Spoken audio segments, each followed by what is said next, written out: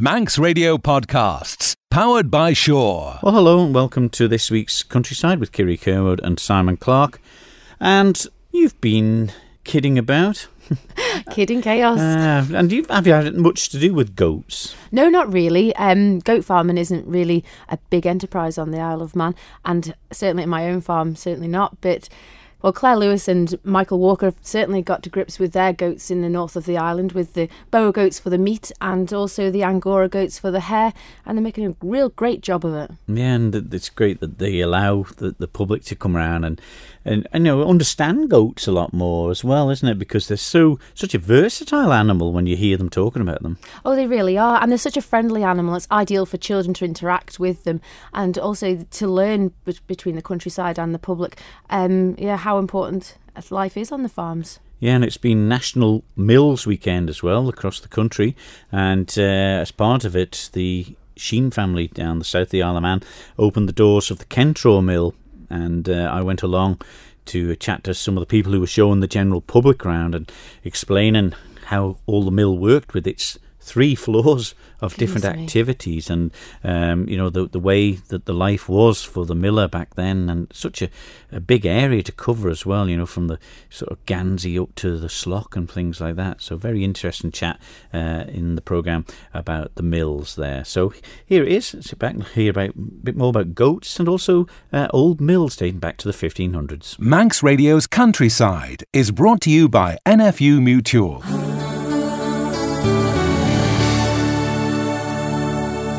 Well, National Mills Weekend. What's it all about? Not if your surname is Mills. It's to do with old mills that were used for various items to do with the food production many years ago, and still today in a modern fashion, of course. Well, one of the oldest on the Isle of Man is the Kentraw Mill down near Gansey in the south of the island, and I popped along to see it actually working in action with a couple of new modern tricks, well, 50 or 60 years old. And I spoke to some of the people, the owners, also Peter Hughes, who was showing people around, but firstly Roger Harper to explain its history. It's that time of year again where the Kentraw Mill is open, and it's great to see a lot of people taking interest in this fabulous exhibit of a mill.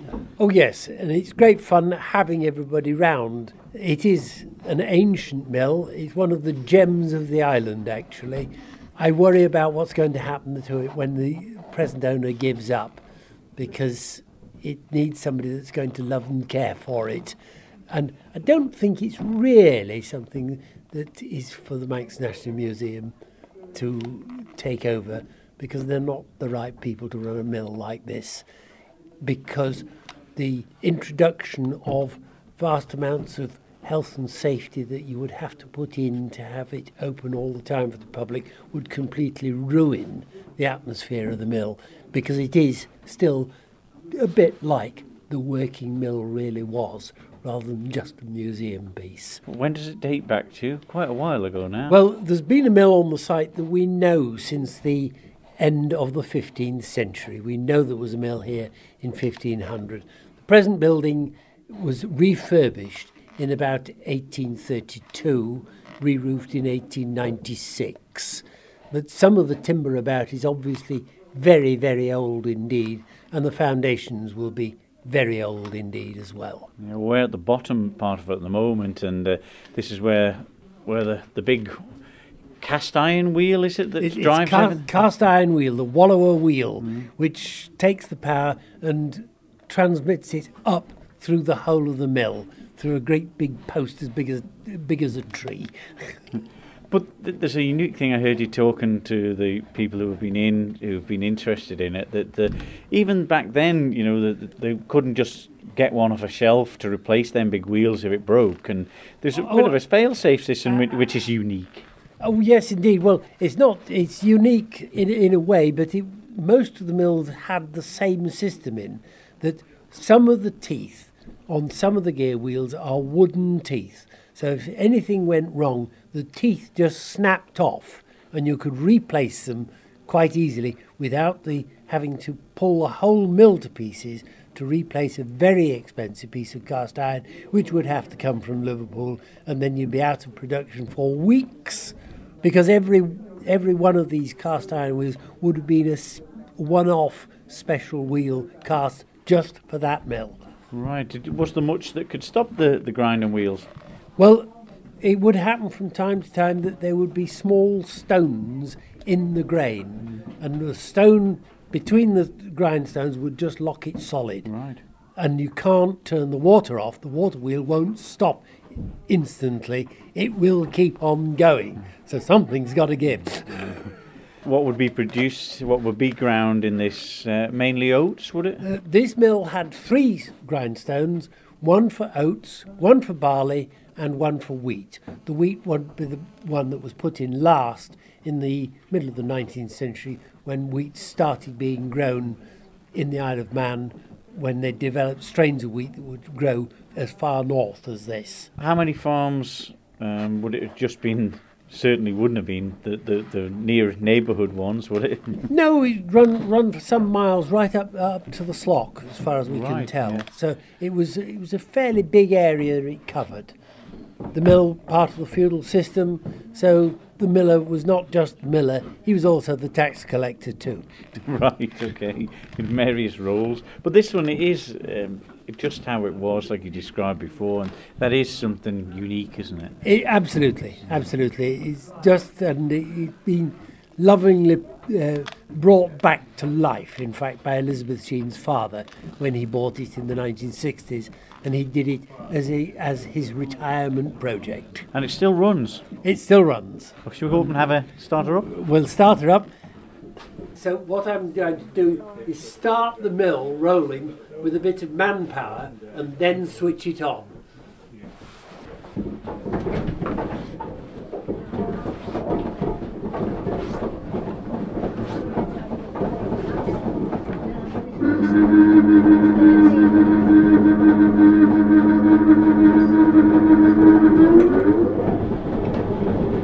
Oh dear.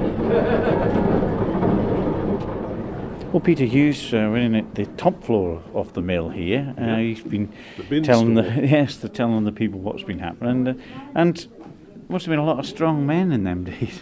There must have been a very lot of. They don't look like us. They're all lean and mean. Yes, I think so. They worked very hard and very long hours and dark nights, and still working quite often through the night. When you look around here, there's some simple devices which they couldn't really do without, but they were so simple. Yes, it was designed to be as easy as possible and to make things that fitted with the job to be done, not making them complicated. Most of us can't work a modern camera because we don't know how half of it works, but these are very simple devices that do very simple tasks easily. The door mechanism here for the bags coming up from the bottom on that chain, and the doors were automatic, weren't they? Yes, absolutely. They opened with the sack coming up and slammed behind, and that meant there wasn't any problem of anybody falling down. And they would just keep doing that. And the 3 hoppers here, that's for the different types of grain, wasn't it? Yes, there's 3 hoppers, one for wheat, one for barley and one for oats. Not very much wheat was grown on the island till about the mid-1800s, and the main 2 crops were the barley and the oats. And they were grown for porridge and for flour and for animal feed. Which was the best floor to be in? Oh, I would think the best floor to be outside looking in. Yes, to be fair, amount of dust and stuff, wouldn't Oh, it? very dusty. But at least you're inside. But the Sheens, they've done a marvellous job over the years, haven't they? They're so generous, letting it open to the public. Very kind couple, and they worked tremendously hard to get this weekend off the ground, and they encourage all us simple volunteers to come along and give a bit of time, and it's so nice for people to see it open and operating.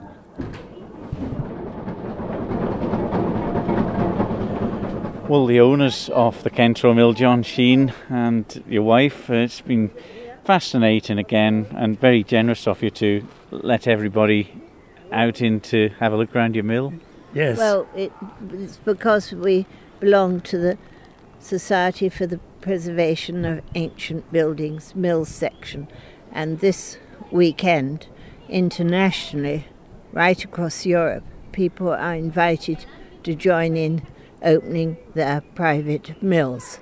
So that's why we do. It's fascinating, and the story behind it as well, that when you open the doors to think there was a car in there, wasn't there? That was my father, yes, years ago, yes. And so he then immediately got interested, and everybody who had mills, Sir Clive Edwards and Mr. O'Sullivan up the road, they all came buzzing down with how to make it work again and what everything was called. They spent 4 years getting it going as it is now. My parents, yes. Yeah, it must be rewarding to see a lot of people turn up. Wonderful. Oh, yes. It's a wet day. Usually it rains, but there are 100, sometimes 50. Does it surprise you, the amount of interest that's shown Well, in it? it is part of Manx heritage, isn't it? So we expect the locals to take an interest in their own buildings. That's really why. We are here, and many people came during the year in odd little groups and or singly if they have a relation coming to stay, could they come round? And so we do open it all the year round, just occasionally privately. And the train people who visited, a fortnight ago, 11 of them came round, and they were very interested, and of course they're very knowledgeable on things like machinery and so on, so that was fun to have them. Yeah, and It stayed a long time. You see a mill which has got its machinery installed, and 500 years has been doing it is something which is to be cherished and visited and so on. yes, shame to lock it away, wouldn't it? Yes, Yes. yes. Well, it's been much appreciated, and thank you very much indeed, the pair of you. Well, thank you. Elizabeth and John Sheen, the owners of the Kentraw Mill, there talking to me, and before that, Peter Hughes, and also Roger Harper with that vast knowledge of that mill there. Not many people, Kiri, I suppose, know too much about them old ones, and that one, of course, dates back to 1500 and something.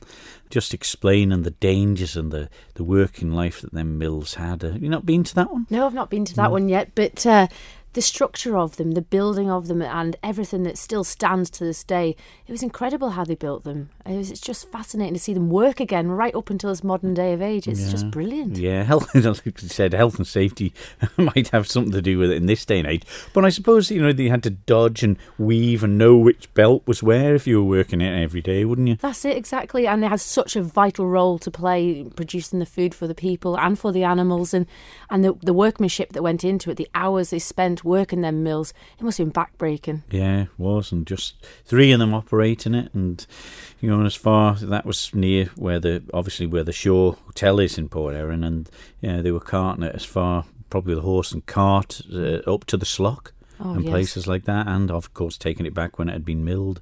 So a fascinating life of the miller there.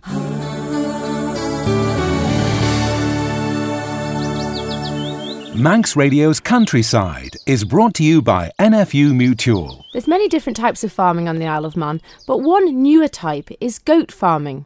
And I went along to Bollanorman in Ballacry and Ballath to speak to Claire Lewis about their enterprise and their recent open day. We do this once a year at the end of our Easter kidding. We have a couple of open days. It's really for the people that couldn't get on the time sessions, so we just open it up and nobody has to book and just turn up and cuddle some goats and have a bit of fun. But you've been doing it for a number of years now. Yes, this is our 3rd season of Kidding Chaos. And what do the children get from it? Because they are absolutely adorable. What do they learn? Well, we take any questions, anything at all. Sometimes have a child that wants to know a bit too much about what happens to a meat goat at the end. For some, it's just cuddling a cute animal. But for a lot of people, they come because they really want to know why we're farming goats, what it's all about. They see us on Facebook and things and want to know a bit more about it. But you keep 2 types of goats here. It's not just for the meat. No, at the moment the herd stands at about 3/4 are the Boer goats for the meat, and 1/4, which is today, is 63 purebred Angoras. And they're for their mohair fleeces. And you rear the goats, the kid, and then you go the full cycle. You'll clip them, they take the wool and make them into socks, and now you sell them. We do. have to be very boring and correct you there, Kiri, because goats don't carry wool, they carry hair. So technically, mohair is a hair, as is cashmere, all from goats. And it actually grows very similar to human hair, so we have to shear twice a year, and we get about 6 inches staple length off each shearing. And are they similar to shear as a sheep? No. Mike and I were at the Great Yorkshire Show a few years ago, and there was the shearing demonstration, and Mike said to one of the shearers, he said, have you got any top tips for shearing Angora goats? And the guy just started laughing. He said, yeah. He said, my top tip is to get somebody else to do it for you. So this is why Mike does it himself here at Ballinolman then? Yes, Mike started off doing them all, and we've gone full circle, and now Mike shears them all, yeah. And genetics, obviously, it's the same with any animal, is something you have to concentrate on to make your herd better. Is this something you guys have been keen on? Very much so. Both Mike and I come from farming families where livestock breeding was a big part of what the family did. I grew up with beautiful pedigree Herefords in Hereford and Worcester, and we started off the boar herd with a very good commercial British boar buck. He's not pretty, he stinks, but all the goat ladies love him. And then we managed to purchase a very well-bred, more of a show buck. But when I say show, it was because his conformation was much better, he was much bigger, much wider, much deeper. That was Bertie. Lots of people would have seen Bertie. He was champion goat at the Southern Show. Used to walk around the ring on a halter, lovely, lovely boy. So he did the herd a lot of good in the genetics, but although his body conformation was fantastic, he carried a bloodline that gave him a very, very feminine head, which was not really what you want on your big stud buck. So lovely daughters, not great sons. And then more recently, we've managed to bring in the best of the Australian boar genetics. We have 2 young bucks who were born here last January and February. We know them as Pip and Squeak. They have got long show names, but they're Pip and Squeak. And now we have the creme de la creme of the boar world, because we now actually carry a buck who's classed as a full blood, and you can't actually get a higher registration than that. What it means genetically is that his bloodlines, both bloodlines on both sides, all the way back, are full boar, and he's never had any other goat breed bred out of him. He's never had to, because his genetics go directly back to the foundation boars in South Africa. He's very different looking. He already weighs nearly as much as our 5-year-old British buck, and he's only just turned 2 in March. And genetically, he might even top 23, 24 stone when he's fully mature. Oh my word. It's always been said that goat meat is a stronger smell and a stronger taste. Is this true? No, not at all, not at all. I think goat meat gets that reputation simply because full fat goat's dairy can have a strong odour. Not if it's skimmed or semi-skimmed, but a lot of people will have tried a full fat goat's cheese, and it does smell like a dairy billy and have a bit of a rankness to it. The meat is totally different. It doesn't have a goaty smell at all. It just has a unique flavour, in the same way that beef differs from lamb, say, or guinea fowl differs from chicken. It's different, but no, it doesn't have a strongness at all. And it's obviously leaner as well. It's a lot leaner than lamb. Yep, the figures show that it carries about 10% of the fat that you'd get from your average lamb joint or carcass. It's lean, but it's not an old meat, so it's not a lean, tough meat. Yeah. You export the hair off the goats to the UK to make your products. Has it been a big undertaking? Yeah, it was quite daunting at first. I mean, we do our own shearing, so we're producing well over 100 fleeces now a year. Those all have to be hand-picked and graded here. We pack them into big wool sacks, and those get taken to the mill. It takes a bit of work to find a mill that will do it exactly as you want it as well. It's expensive per kilo, I don't know whether I'd bother doing it if it was sheep's wool. Yeah. Sorry, all the sheep farmers out there. But I think it's like anything, and I think that other farmers possibly would do well to find a way that they can add value to their raw product. So I can sell my raw mohair fleeces for quite good money, but if I take them and put the time and the money in to make them into a better, more complicated product, then hopefully they will give me a better return. But you have a wide range of products on the go now as well, with your knitwear and the goat skins as well. Yeah, we do. Partly that is to, obviously from a business point of view, you want to try and maximise your return on any one animal. But also, for Mike and I, it's about respect for the animal. I don't think any farmer, any livestock farmer, takes it lightly that at the end of the day, our products are from these live animals, which then have to be dead animals. So on all levels, it is just the right thing to do to use as much of that animal as you can. For me, it's about respect as well as maximising profit.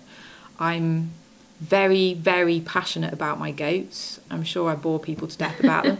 But we do our very best for them from preconception right through to the day that we actually transport them to the abattoir for their booked slaughter time. And that is the way we want to run our operation. So we do the very best for our livestock from start to finish. And I am sure, and I know that there are lots of other farmers out there that feel the same way about their breed, whether it's sheep or cattle, pigs, whatever it is. Do the goats run hand in hand together? Do they get on as two different breeds? No, not at all. In the early days, we were a bit naive and we thought, a goat's a goat and you can put them all in together. Obviously, not your boys, but, put all the girls in together. But no, the Boer goats, for them, it seems to be survival of the fittest, and I'll hit you as hard as I can to get as much as possible to eat for myself. And that's how the Boers operate, and they are thugs. The Angora goats, whether it's because they're a very ancient breed, and so literally for millennia they have lived as herds, they actually get on together much better. They are much more gentle. And so the only ones that we mix are the bucks, because the big bucks, Angoras and Boers, they can look after themselves, and they do coexist most of the time after a big punch up. They do then coexist for the rest of the summer before they go back to work. Are sheep completely different to goats? Yes. Oh, where do you start on that? They need different fencing. They need shelter. They don't have lanolin in their coats. They have very little body fat. They need a very different feeding regime. We give our goats amounts of copper that would kill a lot of sheep. It's difficult to find vets that know much about goats, even in the UK. All the way through, they are different. And our research has shown time and time again that the only way to look after goats well is not just about the feed and about the housing and about the fencing. It's actually about the family bonds within your herd. So as part of being a good goat keeper, Mike and I have to know, when we look at a goat, who its nearest relative is. If it hasn't got a twin sister or a sibling, we have to know who the mother is. Our goats that are born this year, the girls that we keep to breed from, once they're weaned, they won't meet their mum for nearly 2 years. So they'll kid themselves in 2 years' time, probably in the same barn they were born in. And then they'll meet their mum, who, if she's still with us, will have her kids on her. They'll all go out together. And now we sometimes have 3 generations of female goat going round as a little family. And do you think that they know each other? Oh, without a doubt. Without a doubt, because they will greet each other and lie with each other, and they don't do that unless they're closely related. And you obviously know them all individually, these families. Every breeding girl we have, we know by sight and name, and that helps in our management of them. If Mike's up at the other farm and rings me up and says, I don't know, Coco's off colour, and he can say, well, just remind me, which one do I bring with her? Because if you bring a sick goat home into your barn for a bit of TLC, if you don't bring her nearest relative, she'll turn her face to the wall and die anyway. But they're all individual personalities. They've obviously their own mindset. Do you see them being so different to each other? Yeah, I suppose all groups of animals have the alpha, and each year, although we have different breeding groups, there will be a top female goat in each group. I mean, the little kid I've got sitting on my knee at the moment, her grandmother, if you like, her mum's mum, was called Tank because she was 12.5 stone, and when she walked across a field, every other goat got out of the way. Goodness. Otherwise she'd hit them. Yeah. So she didn't have a nice character, but she knew she was the biggest, she was the heaviest, and she got what she wanted when she wanted, and that was her personality. So today is the close of the open days, but you will be back up and running again in the autumn? We will this year be doing a small kidding towards the middle to end of July. It's partly because we have a very small barn here, so we now have to split the herd and kid 3 times a year just to get the amount of kids that we need for the meat business. That was Claire Lewis of Isle of Man Goats in Ballaugh. Interesting, the different ventures that goats are for, as you heard Claire saying and explaining, some for the meat, some for the hair. For the hair? Yeah. Don't get it wrong. You can do with some myself. But it is interesting because we always think of goats. I always thought of them as the old billy goats, and as smelling and things. But obviously they're some of the males that aren't castrated and things. But when you see them small goats, and you wonder the kids love them so much, isn't it? Oh, and they the are adults. Absolutely wonderful animals. They're so intelligent and they're so interactive as well. They come and they want to be cuddles, and I think that's what Claire is really enjoying, is the educational side, to demonstrate to the children how to look after these animals, and also running it as a business, an agricultural farming business with the Boa goat meat and the Angora hair. It's a really great day out for the whole family there. Yeah, and also the hair getting used for the special socks and things like that. They do you the world of good when you can wear them for a month and not wash them. This is right, and they're so durable and they keep you warm as well, and it's lovely to see that the whole of the goat is being used, and what a great way to rear them and produce your own products from these goats. It's lovely. And it is one of them worries, I suppose, when you experience that yourself, when you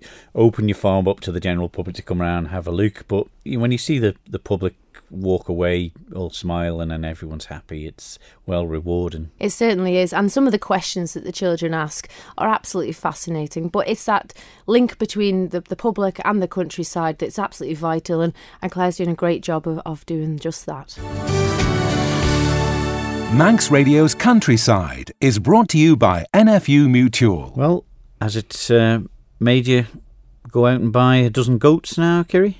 They really are a lovely animal, and they're quite difficult to keep, though. They have a higher metabolism than a sheep, so I could imagine it could be quite difficult to have them as a herd.